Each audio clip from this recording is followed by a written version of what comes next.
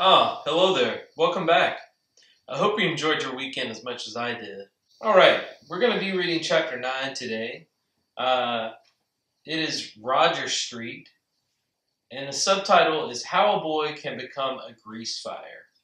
But before we get started, a few days ago I was feeling pretty lonely, and I reached out to somebody who you may know, Mr. Gutierrez, and we had a conversation. I was kind enough to record it for you so everybody could watch. Check it out right here.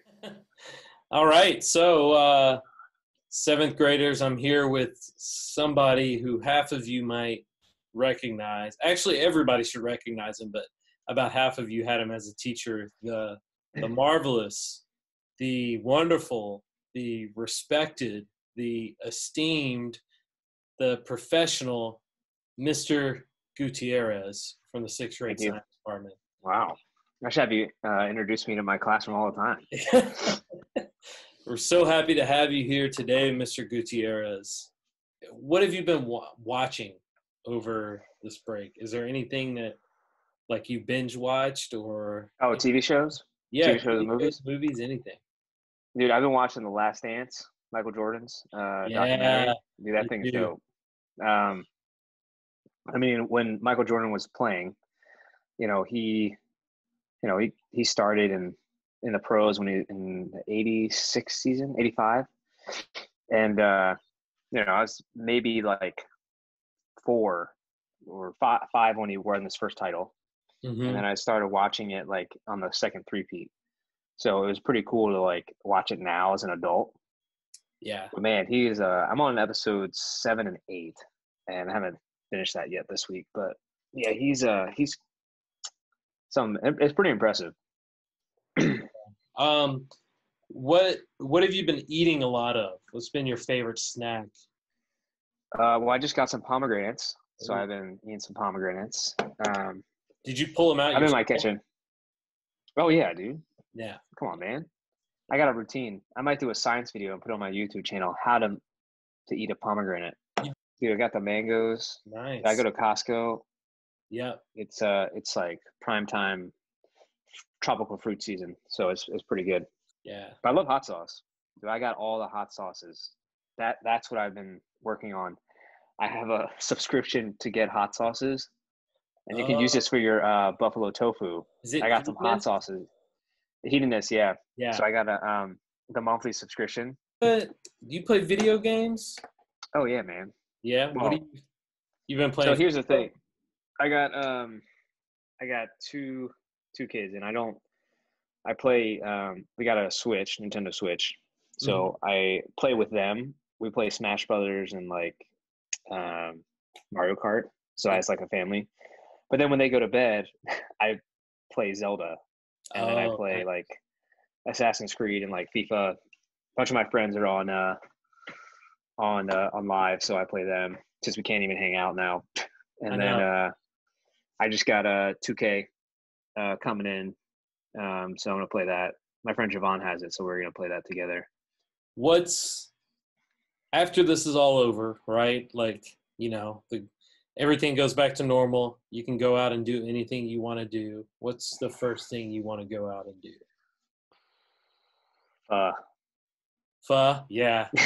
I know we talked about hot pot too. Hot pot, pho. Because you can get pho to go, but it really just doesn't. It's not the same. It's not the same, man. And plus, it's camaraderie. It's like it's almost as hard as making your own meal because you bring it home and you gotta put it together, the right proportions, all that stuff. Yeah, it's just like I'm waiting until they open up again before I go get some. Yeah, I haven't gotten any since. Yeah. I want to do that for sure. Yeah. So what we should do? We should go get a hot pot and then go see a movie. I miss movies. We gotta go see a movie. Yep. We go movie theater. Sure. The last question I have is: do you have any advice for students that might be watching this? 2 things. I would say be supportive of your families.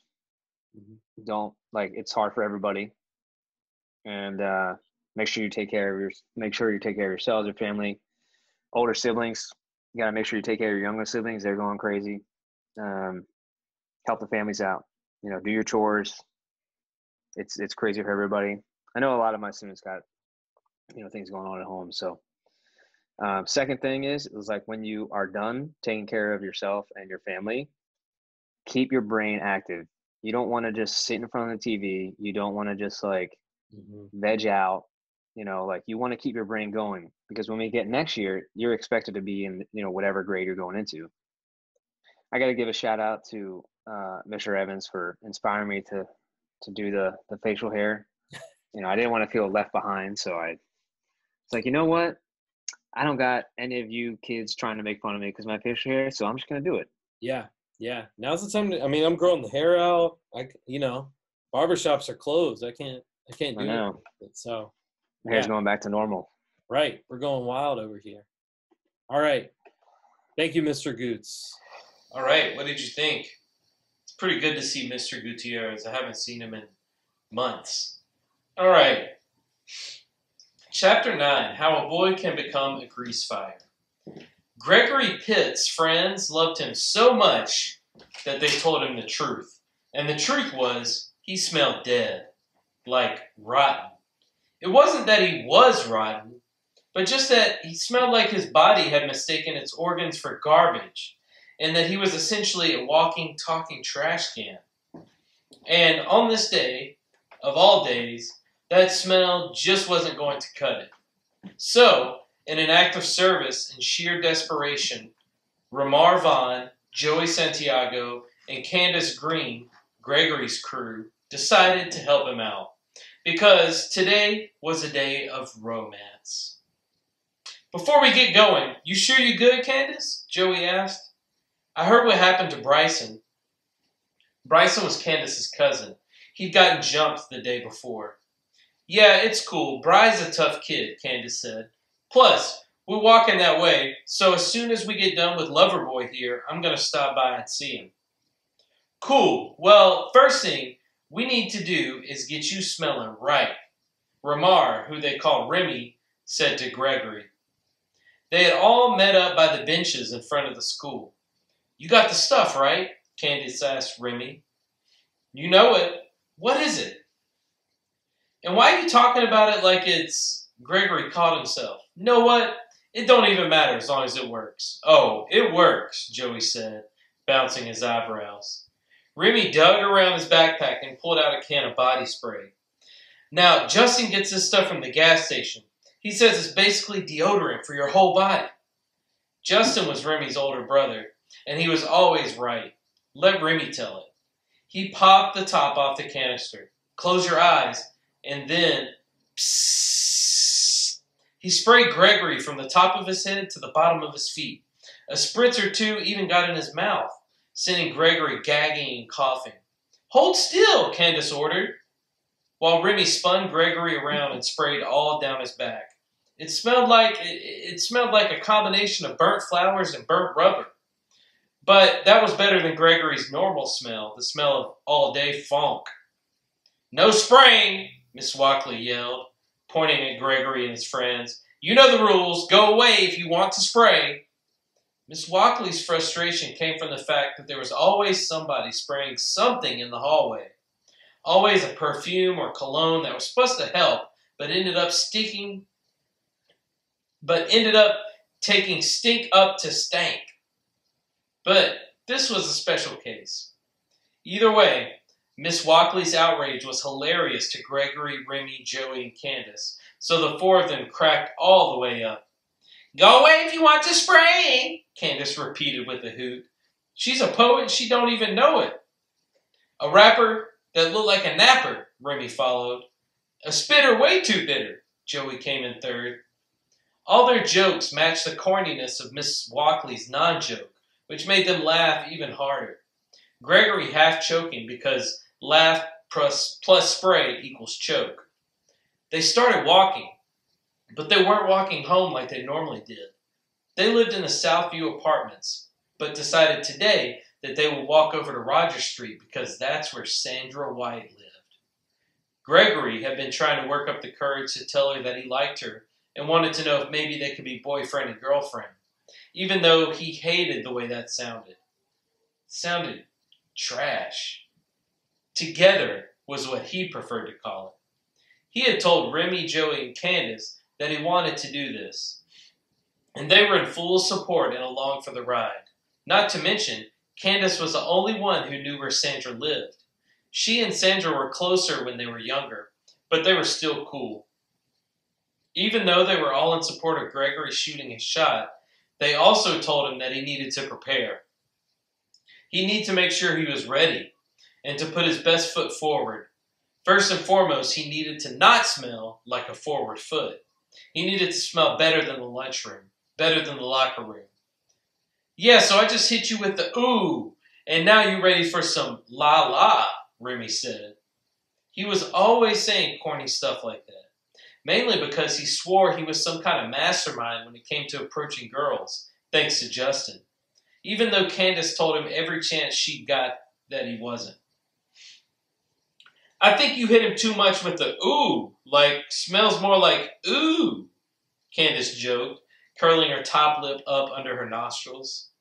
But it was better than before, and since the smell part was worked out, it was time for her to explain the importance of moisturizing. Now that you don't stink, we got to make sure you ain't dry. Candace pulled out a bottle of lotion the size of a shoe out of her backpack. Gregory's eyes widened, and his brows furrowed, leaving him with a look of astonishment and fear. What the? Where'd you get that? He yawped, slowly relaxing his forehead. Found this in my mother's bathroom, Candace explained as they walked up to the corner where Miss Post, the crossing guard, stood. Miss Post blew the whistle and they all walked across the street and to the left, headed down Portal Avenue. Hold up so I can do this, Candace said. Can't walk and lotion at the same time. The boys held up while Candace pumped the lotion into her hand, jamming the plunger down over and over again until she had enough to turn the sidewalk to slip and slide. Let's start with them paws, she said, reaching out for Gregory's right hand. She began with his fingertips, then worked her way up, making sure to give extra attention to the webbing in between, which made Gregory snicker. Then onto his wrist, up his forearm, and then she stopped. Elbows are important. Elbows? Gregory was confused. Elbows, Joey chimed in. You don't want Sandra thinking your elbows are so dry that your arm is going to crack and break in half if you try to hug her, do you? Candace asked, all kind of serious. I mean, that wouldn't happen. Gregory looked at Joey and at Remy. They didn't say a word, so he repeated himself. That wouldn't happen, right? Joey just dropped his chin. Wow. What? Now Gregory was really confused. That wouldn't happen, he says, Remy scoffed. Pfft. Did you hear that? He said that wouldn't happen. Let me tell you something, Gregory Pitts. I've heard stories, horror stories, about dry boys who try to be romantic and they end up a pile of paint chips. You don't want to be paint chips, my brother, do you? No. Then let me do my magic on these elbows, Candace commanded. Then she went to work, first on his right elbow, circles with the center of her palm, then pincher claw rubs with the tips of her fingers for optimal moisturizing. When his arm was as shiny as Mr. Devanzo's bald head, she started over. This time with the left hand, fingers, wrist, forearm, and again, elbow. Okay, Gregory said, pulling away, a little embarrassed by the attention. Plus, people were walking by, watching Gregory get worked on like some kind of car, but he could feel the difference. His fingers felt like they'd been freed from casts. Lotion. Who knew? Not done yet. Candace pumped more lotion from the bottle. Not done, he squawked. What good is all this if we don't ever make it to her house? We will, Joey assured him. And the real question is, what good is it making it to her house when all she's going to do is wonder why your hands and elbows glistening and your face looks like just got jumped by 17 giant pieces of chalk and they only gave you headshots? Remy threw fake punches in the air. Exactly, Candace said, another glob of lotion piled in her hand. Come here. Gregory came a little closer as Candace rubbed her hands together, Then she slapped him on his cheeks. Gregory squirmed, but Candace wouldn't let up, pressing at his face like she was trying to rub smudges off of fresh sneakers, getting the creases out of his nose and the corners of his mouth. Oh, and his earlobes. Even Remy and Joey were a little puzzled by that one, but they figured Candace knew what she was doing. A school bus pulled up to the stop sign at their corner. The clack of the window dropping. "Hey!" a boy from the bus yelled. Candace, Remy, and Joey turned and looked, but not Gregory. Candace clasps his face in her hands. "You might as well give up. No matter how hard you try, that ugly mug won't come off." The boy spoke like his tongue was too big for his mouth. Spit was flying everywhere. "Thank God," Candace shouted, "because it might look like yours underneath." "Then we'd really be in trouble," Remy followed. Joey didn't say nothing, just started searching the ground for a rock or something to throw, but the bus moved on. Candace brushed it off, then went back to business, rubbing her palm on Gregory's forehead, polishing it. "There," she said at last, stepping back, admiring her work. "You look not bad." That was as far as she could go. Any compliment more than that was gross. "I'm ready?" Gregory asked, eyeing Candace's backpack nervously. "Almost," Joey said, now unzipping his backpack. "What now?" Gregory took 2 steps backward. "Well, here's the thing. There's only really one other thing you need to be ready for this. Something for your lips." "What?" Gregory took 2 more steps backward. "Relax. I'm just saying chapped lips." "Are gross," Candace finished. "Like, for real. I mean, seriously, if we get to her house, you lay it all out on the table about how you feel about her, and about how you would like to get her phone number, and blah, blah, blah. And she says, 'Who cares about a phone number? Give me a kiss.'" Joey bounced his eyebrows. "Hold on. Just so we clear, she won't say that," Candace clarified. "How do you know?" Remy chimed. "Trust me, she won't. But she might be like, 'Oh, he takes care of himself. Maybe one day I'll give him a kiss.'" "Your first smooch," Remy teased like he'd kissed anybody, but he hadn't. "But if your lips look like they look right now, which is white with that weird burn ring around your mouth," Joey started, but Candace cut him off. "Stop licking your lips so much, bro. It's gross, and it makes you smell like spit," which then added to the underarm stench, makes you smell like throw up. And as your friend and as a girl who happens to unfortunately like boys, I'm telling you, it's a deal breaker. Candace's words sizzled. They stung. "Wow, thanks for your honesty, I guess," Gregory said. "It's 'cause I love you," Candace said, shrugging. "So, with that being said," Joey pulled his hand out of his bag. In it was a Ziploc bag of goop.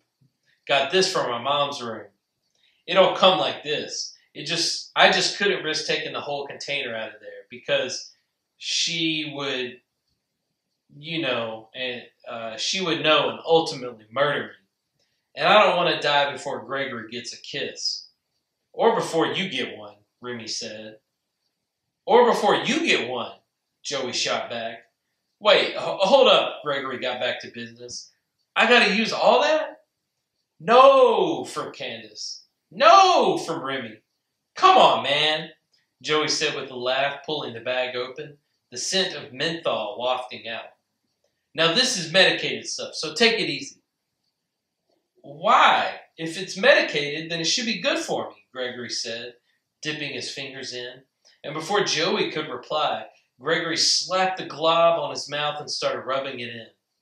Joey's mouth dropped open. "What?"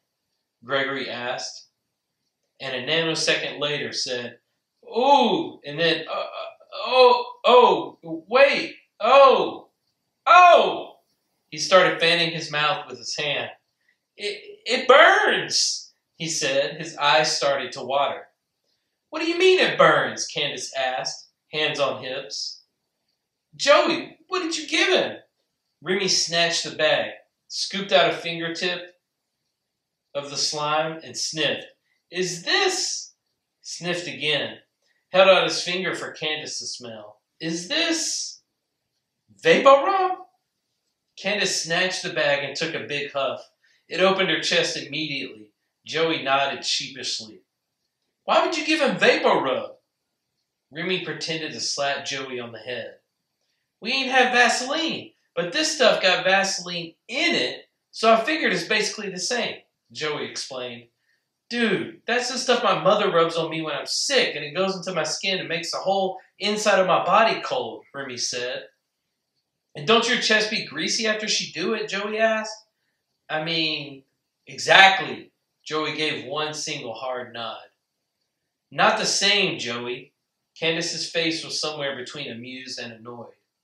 How was I supposed to know he was going to treat it like pudding? Burning, guys. Burning. Burning. Gregory panted. Candace and Remy began fanning Gregory's mouth, too. Just imagine, it's the burning sensation in your heart for Sandra. Joey pinched the bag closed inch by inch. Remy leaned into Gregory's ear, almost whispering in a fake hypnotic voice, Sandra. Then, because he couldn't help it, he added, sorry, man. And with that, they continued on, down Portal Avenue, until they got to Roger Street, the whole way gassing Gregory up, trying to take his mind off his fire lips by telling him how much they believed in him, and how Sandra will too. What's not to love? Candace said, doing everything she could to keep a straight face. And when they finally got to Sandra's house, Remy, Joey, and Candace hung back. You ready? Remy asked Gregory. I think so, Gregory said, his lips still tingling.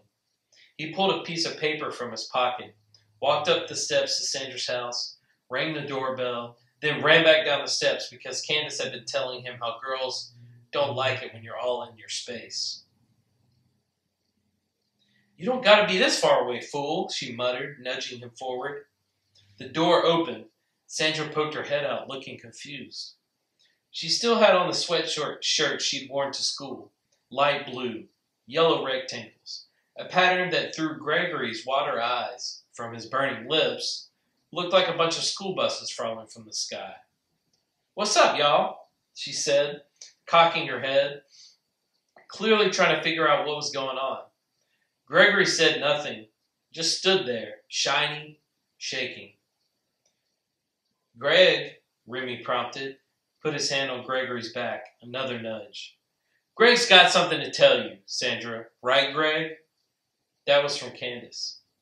Gregory nodded, unfolded the paper, and started reading.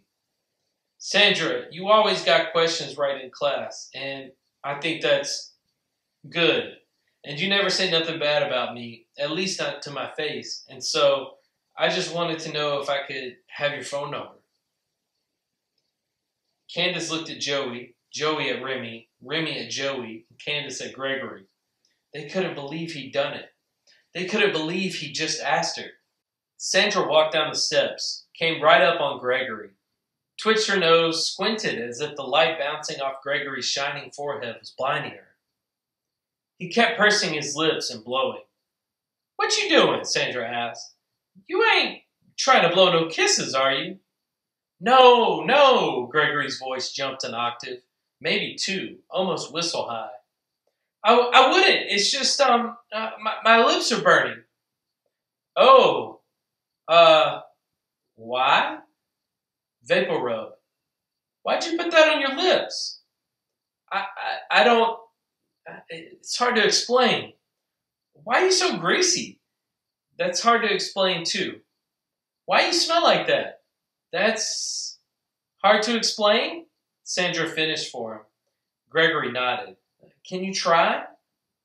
Gregory's hands started shaking, the paper vibrating like dry leaves in the wind. He looked down and started reading the note of compliments again. Halfway through, he glanced up. Sandra was smiling, and Gregory thought maybe it was the kind of smile that came just before laughing. Then Gregory thought, but maybe not. All right, that's it for chapter 9. I really enjoyed that chapter because it shows you how strong a relationship within a group of friends can be, how supportive his friends were for him, all the way to Sandra's house. They're doing things to try to make his attempt at asking her out go smoothly. So there's questions that you need to answer on Schoology. Please make sure you do that. And we have one more chapter left. So I'll see you then. Thanks.